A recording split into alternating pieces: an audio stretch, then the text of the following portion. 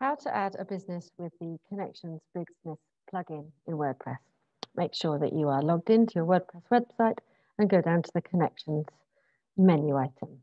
If you go to Manage here, you'll see all the previous businesses that have been added.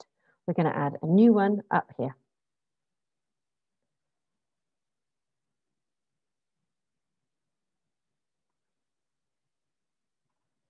On the first time I start to add my businesses in, I like to organize my screen area so it's easy to use. You can see all these elements down here are closed and at the bottom.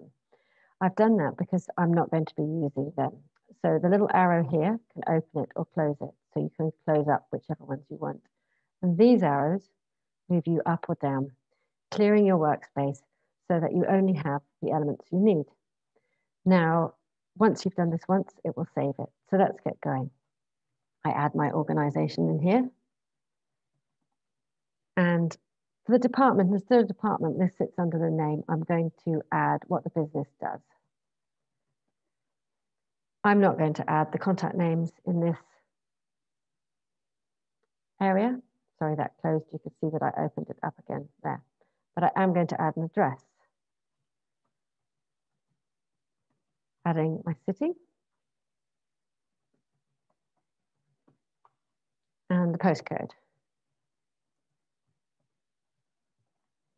Moving down, I'm going to add an email address for one of my used ones.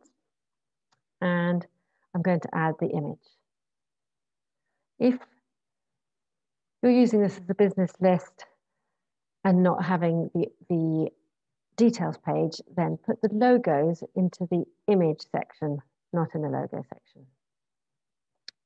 Add your phone number.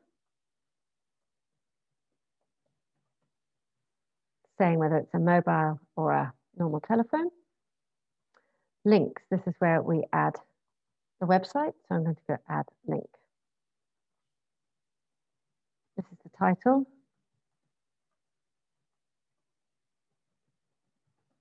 And then this is the actual URL that you can copy and paste in. It has the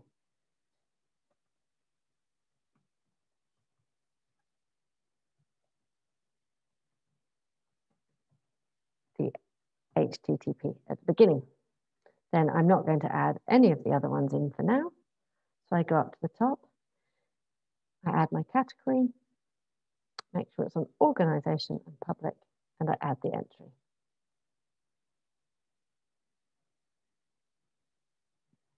That will be done.